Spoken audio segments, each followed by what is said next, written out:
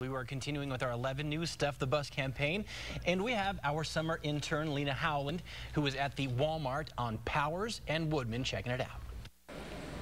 Many of us remember how exciting it is to get back and meet new teachers and make new friends during a fresh new year of school. And we also know how important it is to have school supplies in order to have a successful year of school. That's why 11 News has teamed up with Christmas Unlimited and My 99.9 in order to help those families in need. Right now you can help too by donating things like markers, colored pencils, and folders. And these donations will help out 5,000 kids in the area.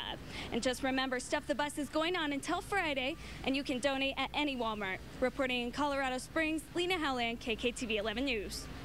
All right, thank you, Lena. As she said, Walmart, you can be dropped off, as well as American Home Furniture Warehouse.